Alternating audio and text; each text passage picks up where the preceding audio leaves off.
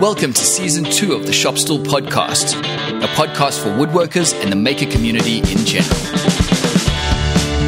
With Joey Chalk from King Post Timberworks, Bryan Cush from Sawdust Bureau, and Robin Lewis from RobinLewisMakes. Hey everyone, I hope you're all doing very well. This is episode 21, Season 2 of the Shop Stool Podcast. As always, I'm going to start by introducing my two co-hosts. Joey, how's it going? Very good, Robin. How are you? Not too bad, not too bad. And Bryan, how are you? Very good, Robin. Yourself?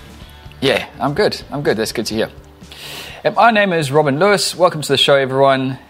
Today, we don't have a guest on the show. No. It feels like we've become that podcast that interviews people because the last two shows we've been interviewing people. But yeah, it's just the three of us talking today. And we've had a couple of developments, particularly, I think, Joey, Bryan, for you guys, because anyone who's listening to the show, it is the 4th of May today, will know that the COVID-19 pandemic is starting to, I think for most countries, a lot of countries, it's starting to shift in the right direction. And Joey, you're back in the workshop now, aren't you? Yeah, it's been a crazy 5 weeks of not knowing anything, really. So our government's just lowered the alert level down to 3, which means pretty much all businesses are allowed back at work as long as you're taking appropriate precautions. So I guess I'll preface this by saying during the lockdown period, my wife and I and anyone we could talk to were kind of wargaming out all the different scenarios of what work might look like when we come back, and trying to just prepare at least for what might happen. And one of what seems to be happening is kind of what one of my favorite ideas were. What would happen is that a lot of work has come in the last week of the lockdown. It's all work that I had known about. Clients sitting on fences and just not knowing what they were going to do have now decided to pull the trigger on some jobs. And I think that's probably just a result of people sitting around in their houses for 5 weeks and looking at something and getting annoyed that it hasn't been finished off or whatever. So yeah. I think a lot of that's happening. So I've got 2 kitchens, a desk, a sideboard. I've got a menu board I'm working on right now. I've still got my chairs to finish, and I'm possibly looks like I've got this job for this double set of spiral stairs. So that's crazy amounts of work for one guy. What is interesting is that I've had no new inquiries, and that seems to be the general consensus here when I've been talking to all of my suppliers, and everyone's just soundboarding off everyone else to see what are your thoughts, what's going to happen, and what have you heard. And it seems like what's happening is everyone's obviously good to be finishing off projects they had started, but no one seems to be starting new projects at this stage.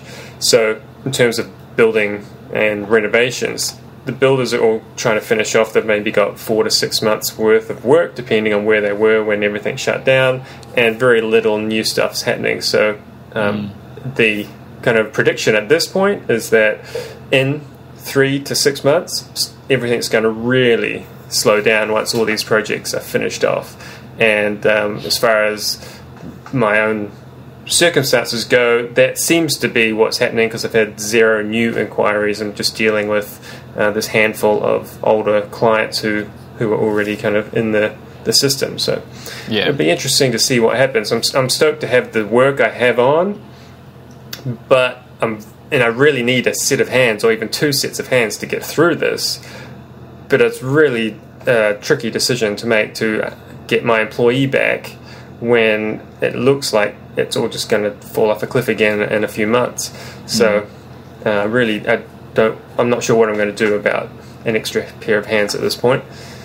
What are the clients like? I mean, do you think they'd be quite okay with you taking a bit longer? Because I guess that is going to help you out, because you can stretch this out as long as possible. Yeah, I have definitely explained that to the clients who I know will be receptive, which is most of them. The one particular client who I can see already could be difficult now, and I may just pull myself out from the job early, is this spiral set of stairs where I would be subcontracted out by the main contractor for this new house build, and they're already a little bit pushy, just trying to get numbers out of me and time frames, and it's all sounding a little bit like maybe I should just walk away at this point because they're just being a bit unreasonable. So it's one of those jobs where you don't want to do it because that's an 8-week job, but that's 2 months. That's a lot of time paid for in one job, but to have to walk away from it, it may need to happen. So who knows? Bryan, how about you? How's things looking on your end? Things are looking a little bit more positive, and kind of different to Joey as well, because I've had quite a quiet year, and myself and a few other local makers in Melbourne have kind of associated that with the bushfires and the effect of consumer confidence, and everybody holding on to their money, and then hit by COVID as well. It was like, oh shit. But I've actually found that I've had a flood of inquiries this week, new inquiries, but they've been for smaller pieces. So rather than getting your sort of 10 to 15 grand jobs, there's a flood in around the sort of $2,000 to $3,000, sort of smaller, more bespoke pieces. At the minute, personally, it actually suits me really well, because obviously I'm still adapting to kind of parental life and workshop life, and trying to get this, and being able to work on smaller pieces is obviously, it's a bit less crazy for me on my body. I don't come home absolutely exhausted. But at the minute it's been again, I don't know how long it's going to last, like whether this is a result of JobKeeper payments starting to be paid. So in Australia, every employee that's sort of been furloughed, or if you're a sole trader, you're entitled to $1,500 a fortnight for up to the next 6 months that you can prove a 30% reduction in your business, or I think it's 50% for smaller businesses. So those payments started on Friday, and then suddenly over the weekend I've had 4 different inquiries that are all going ahead. But like I said, they're all smaller jobs, a few built-in pieces. I was going to say, if you don't mind me asking, what are they? What are the jobs? 2 coffee tables, a built-in desk, and a built-in like a media unit. So they're all reasonable jobs, and a few chef's boards as well. But they came in a batch rather than just one person asking for them. I had a client that I did a bit of work for who's a chef, and he posted about it on his Instagram. He was doing a Zoom cooking class or something. He posted about it, and then people that were doing the cooking class contacted me. So that's good, because they're really hard to make any money on if you're doing them sort of one by one. But doing a batch of them at the minute, again, it's a small thing that I can have. I can do a bit of work on it and then set it aside and then come back to it and do a bit more. So it's actually a really good project for me to have at the minute. So yeah, bits and pieces. Like Joey said, I am a bit nervous about the future and what's coming. But you can only deal with what you've got at the minute. Yeah, because it almost feels like this is that calm before the storm. Yeah. As much as it is turning around, and they from an economics perspective, just in general, they keep saying that downturn is potentially coming. I've got a fair bit of money in stocks and shares, and it's not looking good, and it hasn't been looking good for a while. And it's so even though the pandemic we're getting on top of it, economically it's still a completely different story. I think smaller makers, like 1 and 2 person businesses, will actually find it a lot easier to survive than the 8 to 12 people businesses. I think are really going to struggle for the amount of volumes of work that they require to keep their heads above water. Whereas it's going to be tough, but I think I get the feeling that there will be enough work out there to make it worthwhile coming in every day. But it might just be about I don't know. I was talking to a knife maker who's a friend of mine, and I was saying, maybe I'll design a simpler range of furniture. like trying to bring in a coffee table for $1,000 made from Australian hardwood that still features a nice bit of detailing in it, but it's not customizable. It's the size. I can cut a whole load of the legs, a whole load of the rails at the same time, and just sort of have maybe a set of 4 of them waiting to go. It's not a huge expense outlay for me, but it still allows people to buy a local product without having to absolutely blow the bank. But that's a lot of money to put forward, though, on your part in this turbulent time. Do you want to be? It is and it isn't. Like, it's just about selecting the right timber. I'm not too worried about that, to be honest. But do you? Because I know, Joey, all of your work is bespoke from quotes. So there's you make nothing unless it's asked for. Bryan, do you sell a lot of pieces like that? Changes all the time, Robin. Sometimes I will be like, I could go 6 months and be 90% bespoke and bigger sort of built-in works, and then the next 6 months I could be 90% like just my stock range of pieces. Somebody might order a pinch bench and say, I want to change it to spotted gum and Vic Ash, and then I've got a cut list and everything's ready to go, and that's a much more profitable way of working, I find. Okay, so they do move, those units. That's interesting. Yeah. That's interesting because we've talked throughout this podcast, all the way back into season 1. I think Jordan was exactly the same. He was very, very nervous about making pieces that hadn't been quoted. And you've always been like that, Joe. Yeah, I've recently done a lot of trying to, towards the last half of last year, I did a lot of work trying to sort out to manufacture for a local supplier, and I did crap loads of hours trying to work out exactly. I mean, because this guy's just on me for price, cheaper, and I'm like, well, okay, yeah, but okay, quality is going down a little bit here, but I mean that's obviously beside the point. I find, and I've done it with my chairs. Remember, I made my crown chairs a while back, and I ended up only ever making 12 of them, 6 for me and 6 got sold.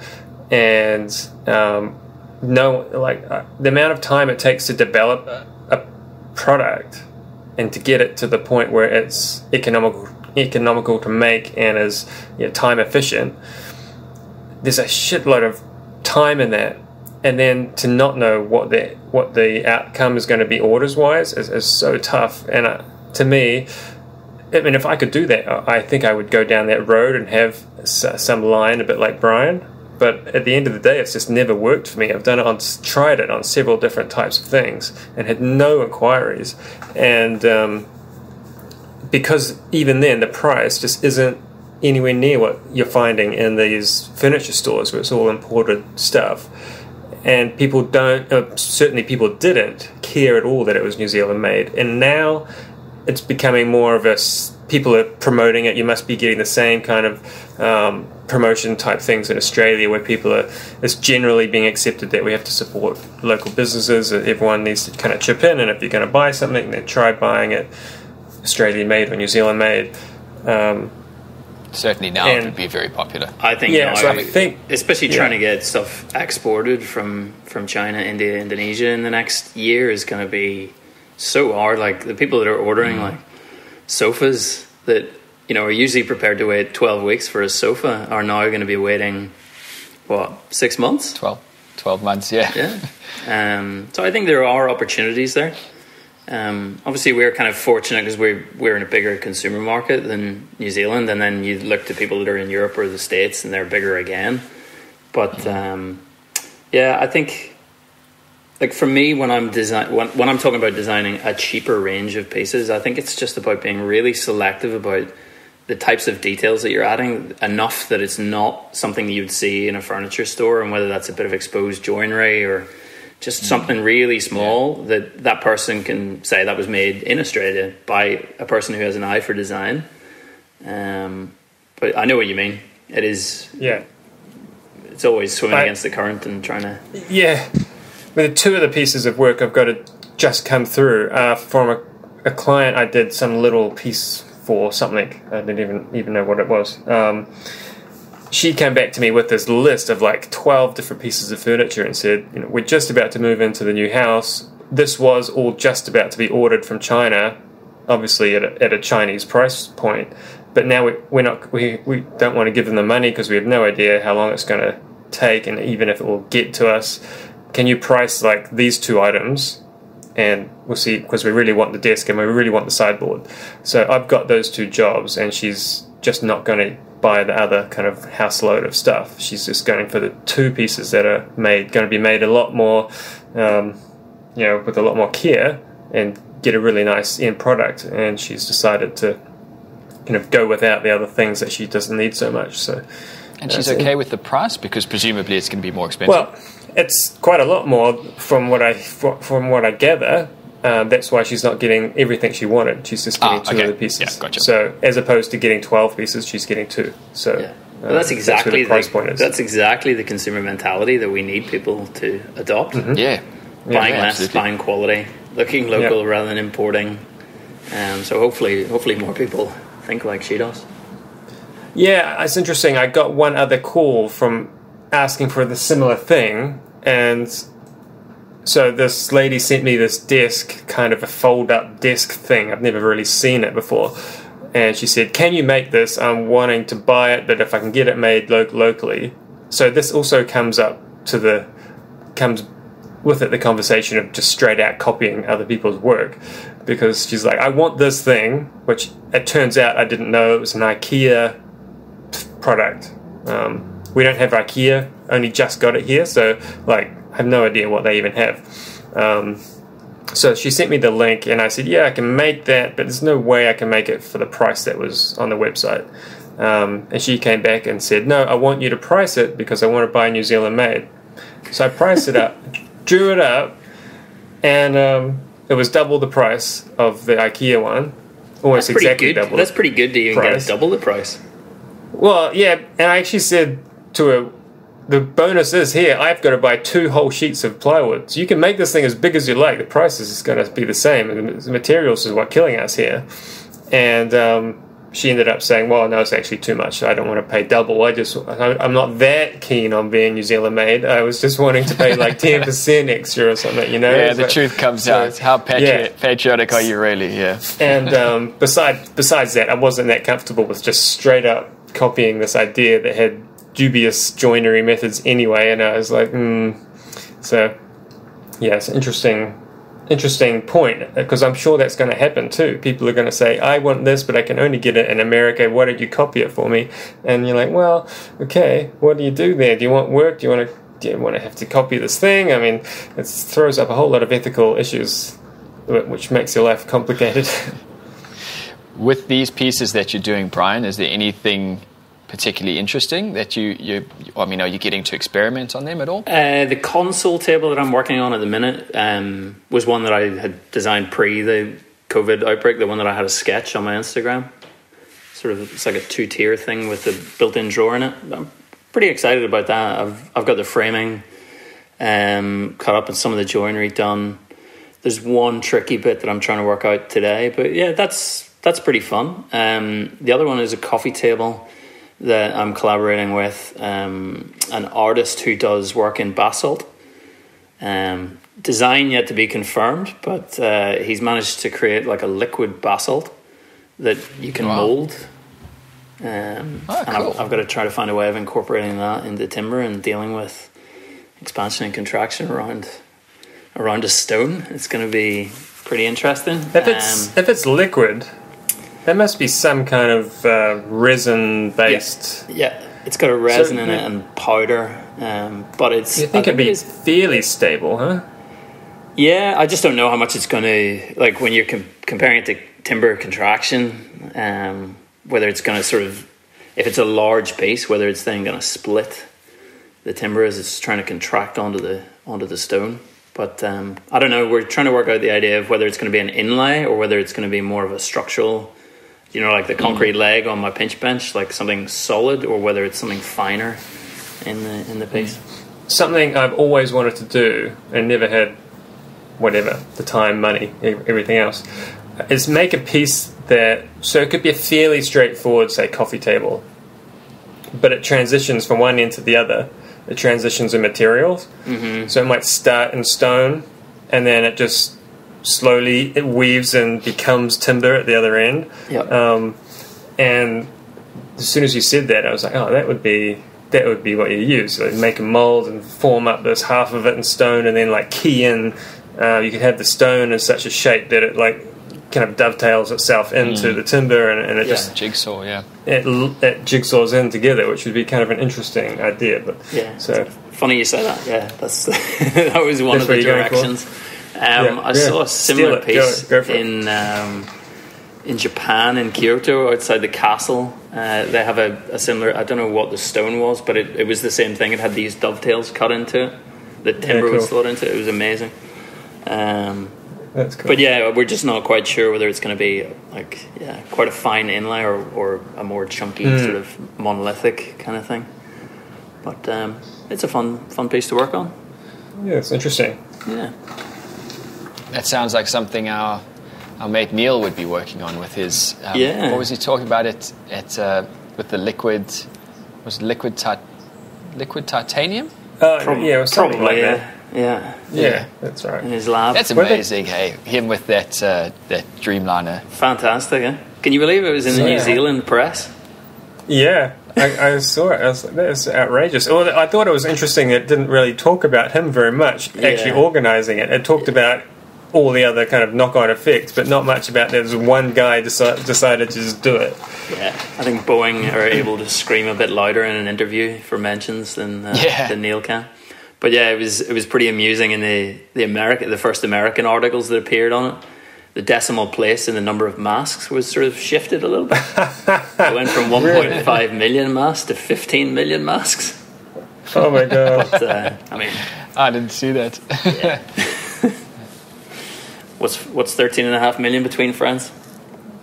But fair play to him, and thanks again to him and Byrne for coming on. It's really nice to just chat to some other makers and see how they're going during this whole schmozzle.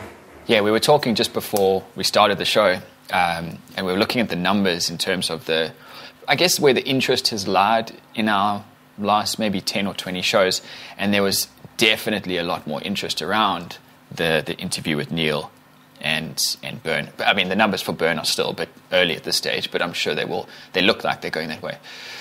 So I think this is something that we might look into a lot more. I mean, we've always wanted to do it this season, but it's definitely something that people are interested in. So we will look to try and get some more interesting guests on the show.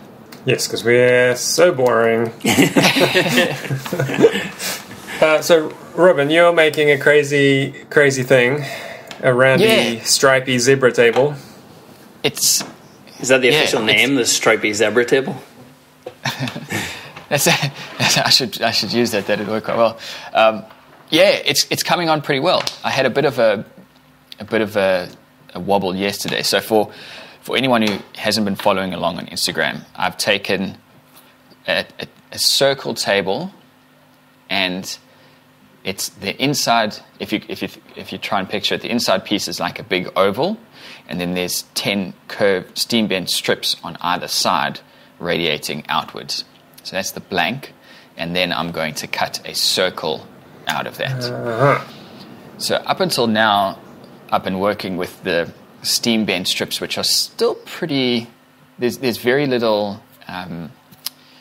They're all over the place in terms of their shape and their thickness, and that there's no structure to them at this point. So the last couple of days I've been flattening the piece. So whenever I've worked with the steam bending stuff and flattening with the router jig in the past, it's always been a case of you get your blank to 40 mil to thickness it down to 20 mil, because there's always going to be so much play. You've got to allow for that. And I was hoping for this table to be at around 28 to 30 mil final thickness. And after I started gluing up my strips for the steam bending were at 30. Right. I then started gluing them, and they were all over the place, so I knew I was going to lose a whole bit of it. Yeah. And yesterday I don't know how, but I made this massive stuff up while I was doing the flattening with the router jig. On one end of the table it was at 26 mil, and on the other end it was 22. Oh. don't know how I did that. So I had bit slipping in the router.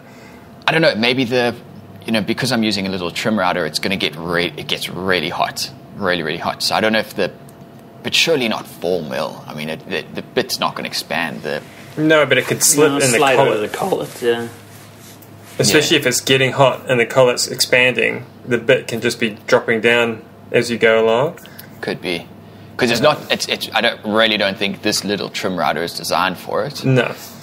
So on the next pass, before I took it off, I tightened the collet down a little bit more, and I now have a 22 mil tabletop, right.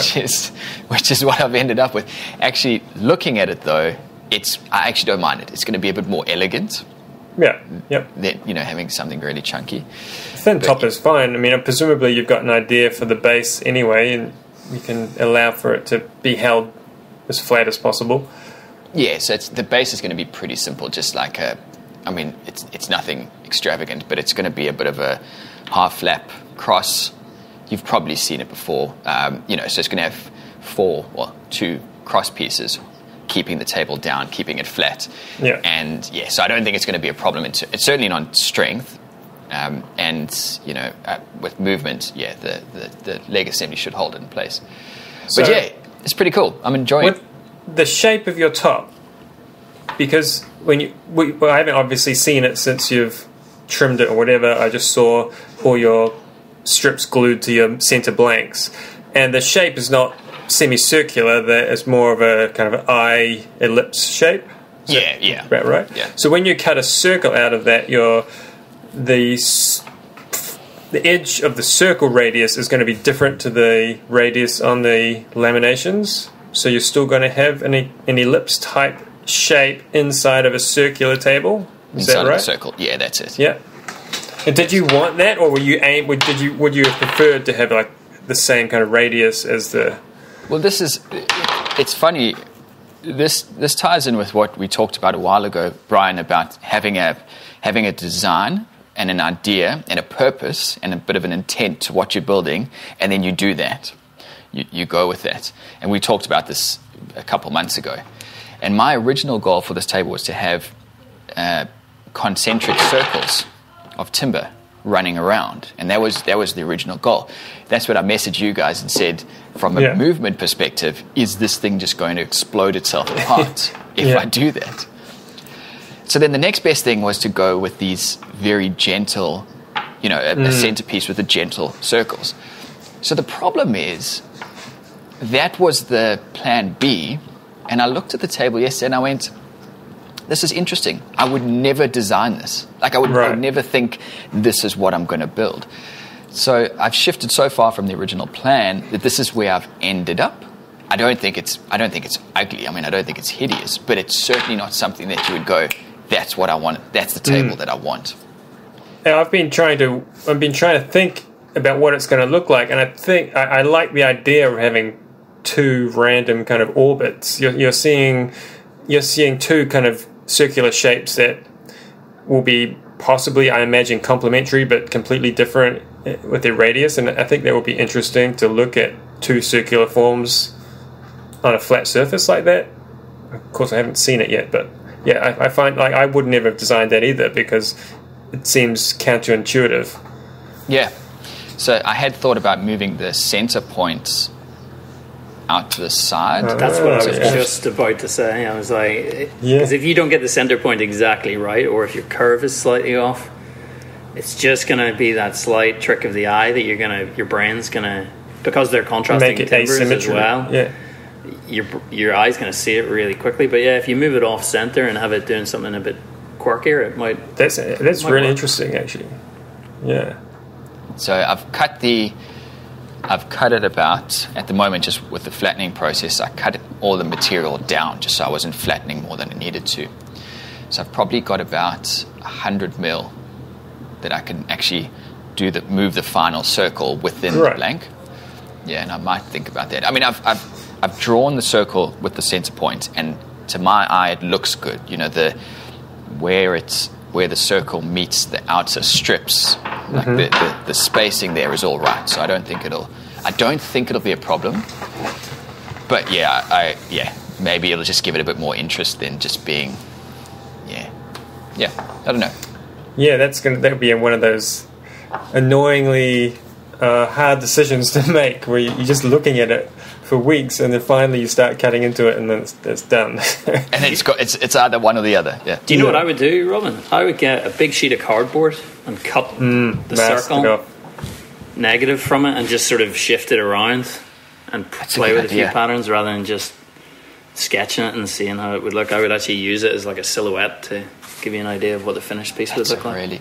It's a really good idea, yeah. Because I've drawn the circle on it, but you can't really get the same feel for it. Yeah. Or even if you just masking taped it off, if you didn't have a big enough piece of cardboard or whatever, mask off all the area you don't want to see, and just shift that point a little and see what that's like. Have you been to any timber yards, Joey? Have you noticed any lack of stock or supply issues that you're in? I think I remember you saying you were getting plywood. Like, it's still, obviously, because they haven't been shipping any plywood out in the last few weeks. Are you slightly concerned that there might be a dip in supply? I think there's definitely going to be a supply from my kitchen plywood supplier who do pre-finished panels, and I know that they're not. They've got the biggest warehouse you've ever seen full of plywood, but when the popular stock runs out, that runs out. So I'm not sure. I mean, I'm good for that because I can adapt really easily. I can make kitchens out of anything, and I have done. Yeah. But I think people who are just using white melamine type board and it runs out, that they'll have issues. But yeah. I was wondering the same thing with finishes. I stocked up a bit on Osmo the other week. Yeah, right. I just bought some for the first time. It's awesome. For the first time? Yeah, because you can't get it here. Right. It was very difficult, and then finally I found an Osmo certified supplier, whatever, and they've just changed their name slightly to operate in New Zealand, and but they have a full Osmo product list. So I just bought some graphite stuff to do some kind of aged type effect for some client, but it's really easy to do. Do you want to name drop the supplier for the Kiwi listeners there? Can you remember who it is? No, I don't remember who it is. That's alright, they can Google it. But it's good, it's good that it's finally available there. It's like New Zealand natural oil or something like that. Okay. And have you used it? I've just made up a sample with it, and it's just rag it on, it's finished. It's just like Danish oil. So, is it that easy? And especially with the stained one, because I got a graphite one, which is like a kind of dark oaky brown, and it's anytime you're putting a stain on a blonde timber, it's a pain in the ass. But this stuff, you can just buff it in until it's even, and it's so easy. Did you grain fill the timber before? No, you didn't? I don't. Okay. I don't. I've never grain filled anything. Just whack it on. Especially if I'm doing rustic type finish, you want that depth of grain. Yeah. You want the stain to stay in deep in there. Yeah. And then sand it off, and then it looks like it's been in the mud and stuff. Yep. Yeah. When you are quoting with a client and you're talking about stain, do you ever suggest to the client that they go for the stain route, or is it always on their request?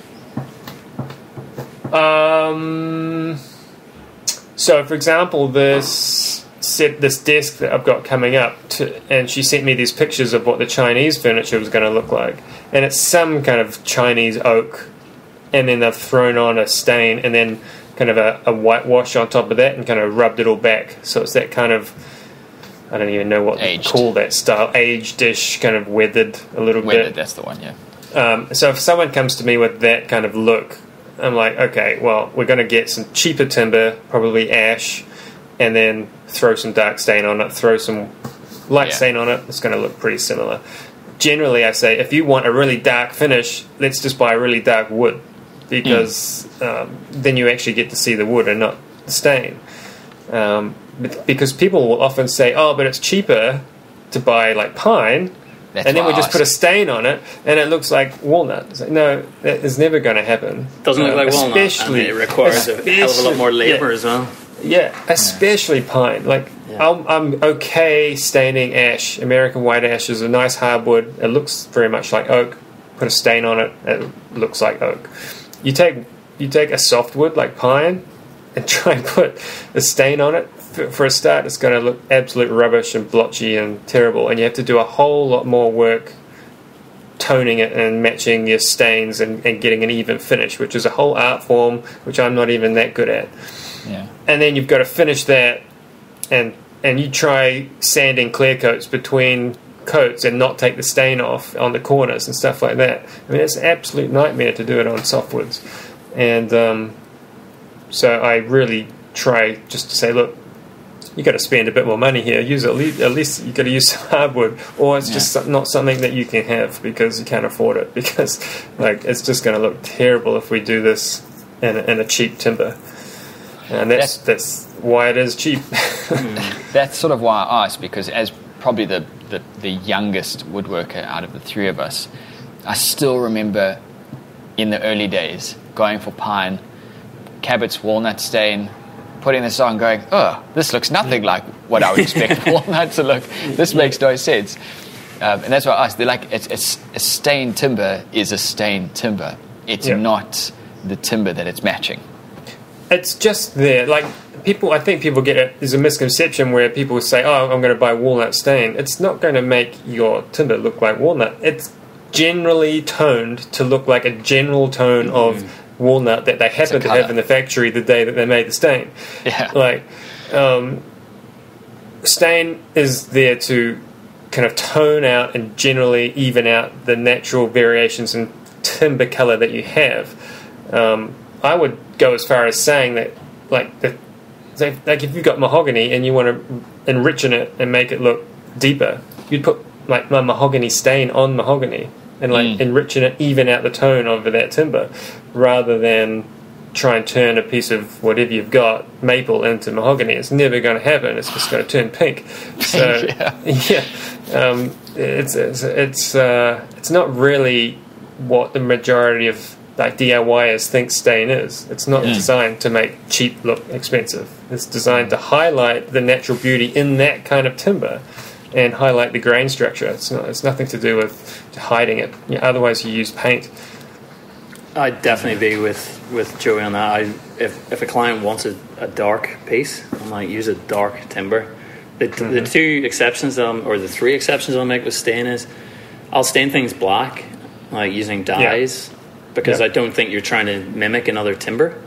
Or soap washing or whitewashing timber, the same thing. You're not trying to make it look like something it's not. Like it's just highlighting it.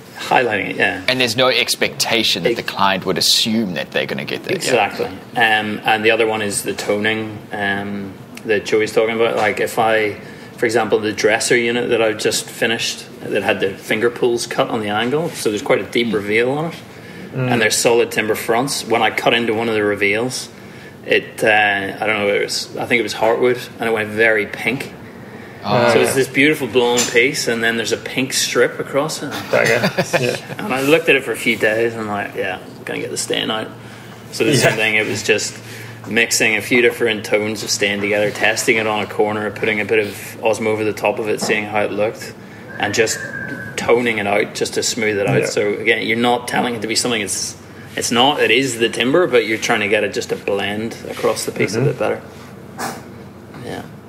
Yeah, that's something in woodworking that I have been pretty neglectful of in the past. Like something I made this cool thing and I've finished sanding it. Now I'm just going to put clear coat on it and walk away, and it's finished. And it's really not the right approach. I really have started to think a lot more in terms of actually what is the clear coat going to do when and now I know a bit more about what are the colour changes. That piece of wood's a bit more sappy. It's probably going to end up with a completely different colour to the board next to it. Do I need to do something about toning that? And it's a pain in the ass when you do, because it's a lot more work. It all just comes down to design intentions as well, and expectations of the client. Like if you're doing this 15-meter long table that's a meter wide, I think it's absolutely fine to see all this variation through it. But in a small piece, if you have this big contrasting strip of color, that's what your eye gets drawn to. It's not the way the piece is designed. It's like, so sometimes it will just bug me to the point of insanity, and this was one of those cases. I have to fix it. we've got a guy here in Townsville. He's called the Pellet Punter, and he makes furniture out of pellets. And he's on his Instagram feed, he was staining some of the pellet timber, and this particular client just wanted it slightly darker. And it was, it's not a funny story. Like it goes in the, it worked out all right. But I know what you're thinking. Like you put on black and it just, he just took it was like a yellowy orange color, and he just took the piece and just made it ever so slightly darker, and it looked so good. But it was the gentlest staining I've ever seen it, and that looked really nice. Well, good on him for being able to do it, because I always tell clients, often a lot of times people want birch plywood, but they'll say to me, oh, let's just go a shade darker. And I'm like, that is the most difficult thing to do. One, you're talking about a very blonde timber, and as soon as I rub some stain on it and come back for the next pass, you've got a double layer up. It's going to soak it in a different rate. It's instant blotchy. It's going to be terrible. And then on top of that, adding the difficulty of staining just a very light color. It's so hard and so easy to get blotches and double, triple thicknesses of stain. That's why I say, if you're going to stain it, let's go, like Bryan said, let's go black, really dark brown, or leave it as is.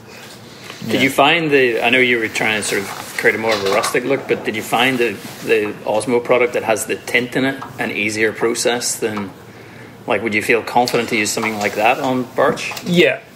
I would, and I have done. I've used, so my solution to that whole problem with staining birch in the past is I've told clients we'll use one of the Cabot's stain and varnish pre-mixed combos, because it's got the finish already mixed into it. It's way more accepting to being finessed, and you can run over it a few times and smooth it out, and the stain just doesn't instantly soak in, which is the problem with most stains. And so the Osmo is exactly the same, where you've got a good amount of time to buff it and rub it out and even out the color. It's really easy. My first staining experience was with the water-based varnish stain, which was just a disaster, because, we've talked about in the past how water-based poly is so finicky on that first time, because it hits the wood and it starts drying. And now you put a stain into it, and it couldn't have been more blotchy, I don't think. Yeah, right. That's interesting. All right, well, I reckon we'll leave it there for today. It's so awesome to hear that you guys, that from a business perspective, that you're back in it, because I remember when we talked about it, that would have been a couple months ago. It just felt like the clouds were coming in, the walls were caving in. It just felt awful. So I didn't think we'd be here so soon. No, it's good. Let's just cross fingers that it gets better from here. It doesn't get worse. Yep. Fingers crossed. So everyone listening, I hope you enjoyed the show. If you did, please go ahead and give it a rating on iTunes. It really does help us out. Shop Stool Podcast is available on iTunes and most other podcast apps. My name is Robin Lewis. Joey and Bryan, thanks very much for hanging out today. Take care, everyone, and we will see you in the next show. See ya. All the best, guys.